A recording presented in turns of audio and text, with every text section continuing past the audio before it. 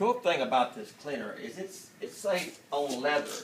You can do the leather. You can do the headlight that the bugs get on. You can do the brake dust.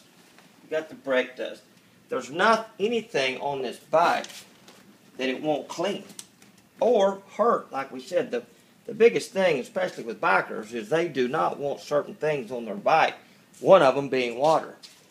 All of this here is from all over the country, and it's reorders. I've got from Pennsylvania, from all over the country, and I'm not kidding, every one of these is reorders.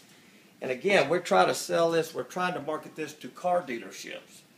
You could put a smaller bottle of this in a car dealership, and they could sell this with a car when they sell them, give them this for their car, and they could private label this. These bugs, look at the bugs. A lot of the Florida love bugs, and I don't know if you know what a love bug is in Florida, but it's the bugs that they can't get off of the front of their car. They come out 2 times a year, and they mate in the air, and when they get hit by these cars, they call it black rain. Google it. It takes it off. I didn't even know that it would.